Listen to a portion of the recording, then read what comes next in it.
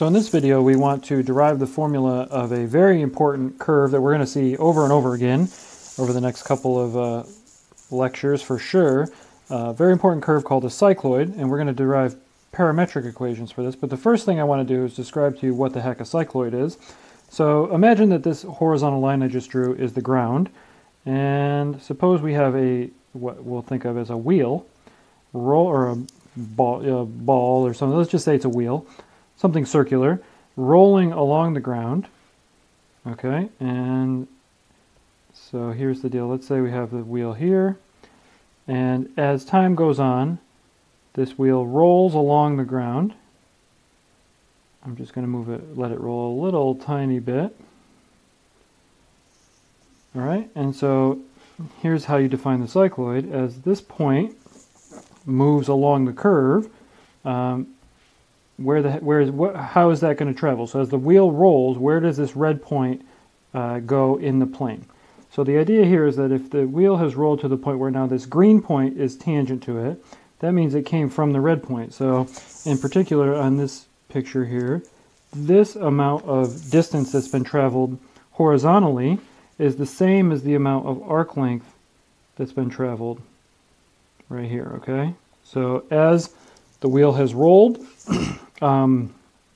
that much of that green portion of the wheel has touched this green portion of the ground, and now this point is the point that's tangent to the ground. That's not the question though, so this is how we're going to understand how to derive these formulas. But the question is then, where is the red point on this circle that's been rolled along, right? And so that much of the curve has been traversed, so going back the other way, this much of the curve, about this much, has been traversed in the other direction. Okay, and the question is to try to write a formula for the path of the red particle here. And so I'll just draw the curve for us. It turns out this curve traces out kind of a, the name of this is a cycloid, but there's one cycle, and then this would continue in both directions on and on and on. Okay, so this curve that just keeps repeating in this shape, this is called a cycloid. And what we want to do right now is derive parametric formulas for this cycloid. Okay, so what we need to do for sure first is get some axes here. So let's say we've got our horizontal, so that we'll call that our x-axis. That wasn't really centered on the point. And so let's make this our y-axis. And here's our x-axis. And the parameter here, our wheel is rolling along this curve, and so the parameter should probably be the angle. So there's a couple things that are happening here. Number one, the radius of, so this point right here at the starting point before it starts rolling, this point is 0r, so we'll call the radius of this circle r. You can think of it as 1, but what happens if it gets bigger or smaller? So we want to make sure there's an r. And obviously if this wheel stays on the ground and it's not bouncing, then there's a horizontal line that is kind of through the radius that's parallel to the ground. So this line is where the radius will stay, and at this point the radius is now here. Oops. Alright, so let's just say green and blue make magenta, which is not true, but that's okay. And so the question now is, can we describe, or how do we describe the coordinates of this point, this red point? This red point is the one that we really want to describe now. So I'll just really blacken that one out so that we can see it, and that's our point P. So this point P, X, Y, this is the point that we want to describe, and we want to try to describe its coordinates in terms of the angle of rotation that this wheel has rolled so far. Okay, so the parameter is going to be this angle, and this angle is opening this way now. Okay, so can we describe these points, this point P, the coordinates of the point in terms of the angle theta? All right, so hopefully we understand the question, but that's the question we're trying to ask. Now, we're going to want to clean this up, okay? But before we do, remember the formula for arc length. So back to this green piece right here. The formula for arc length of a sector of a circle. This is the radius times the angle subtended, but of course this angle, these two angles are the same. So this is the angle theta as well. And so this arc length is r times theta, but remember that arc length is the same as the length down below. So this right here, this length of this green piece in the x direction, this is r times theta. That's all the way from the origin to the new center of the circle. That's r theta. Okay, and on the same token, this right here, this is r, the radius of the circle. Anytime you have a center connected to the boundary of the circle, that's r. But that means that this as well, this portion right here, is also r.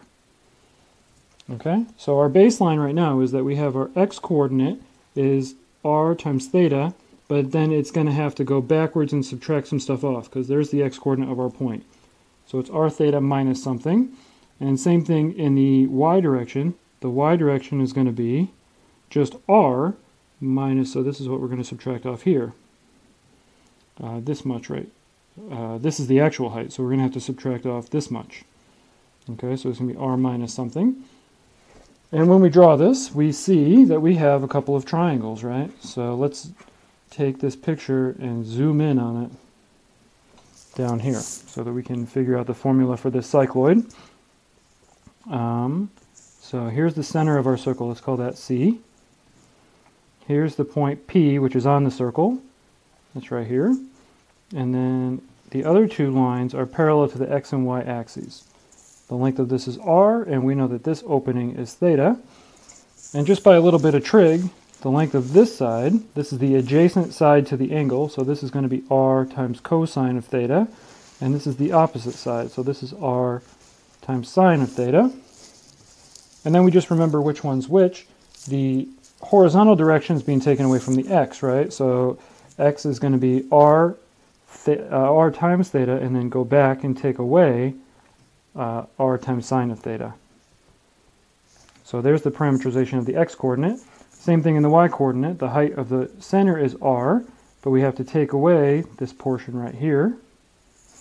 All right, so that's r minus r cosine of theta. And this is a parametrization of the cycloid. Now what you should do is make sure, we drew this for just a very small angle, a first quadrant angle. Just at least, you don't have to necessarily prove this, but at least test some values of theta as the wheel has rolled further and further along the ground, and make sure that these formulas make sense when theta is in the second, third, fourth quadrant, and that obviously as it repeats, we should keep getting the same answers back. So at least plug in some values for theta and make sure that we get the right coordinates back, and then we'll be able to use this to really solve some interesting problems. So the next thing in the notes is a very interesting application of this shape of the cycloid. It's actually flipped over. All right, a cycloid flipped over like this solves a number of very interesting physics problems, and there's a nice video following this little blurb in the notes for you to watch, and I hope you enjoy.